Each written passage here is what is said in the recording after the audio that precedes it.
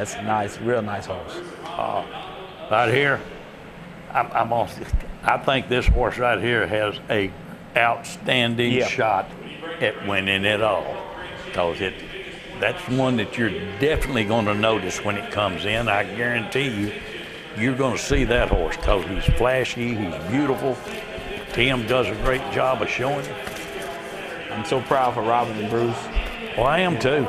Tickles me that they got the caliber of horses they got. The Cavender, he is something else.